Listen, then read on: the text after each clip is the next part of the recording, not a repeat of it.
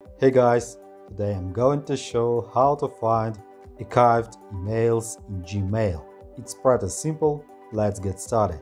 Let me send some messages to the archive, swipe right or swipe left. If you are watching this video, I think that is what you did before, but what to do, how to watch these emails, it's pretty simple. Click on three lines at the top left corner and instead primary folder choose all mail. And now we see all emails include archive emails. Note that the top two emails don't have the inbox label. This means that these are archived emails. How to return archived emails back to inbox? To do this, tap and hold email, tap and hold another email, and at the top right corner tap three dots.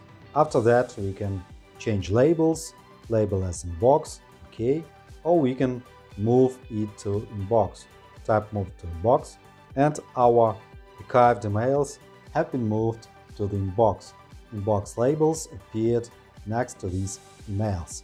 Return to primary folder to see only inbox emails, and we see emails here that were previously archived. Hope this video was helpful. Thanks for the watching. Like, subscribe. Have a nice day. Good luck. See you soon.